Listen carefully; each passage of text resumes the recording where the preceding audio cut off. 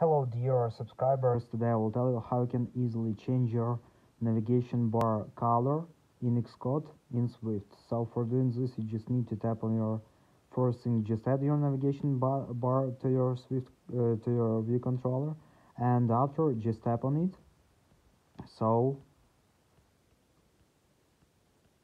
here you will see bar tint, so just tap on it and just choose color you want to choose. So for example, link color. So now let's check the sync, just run our application and we will see if we successfully change our background color of our navigation bar.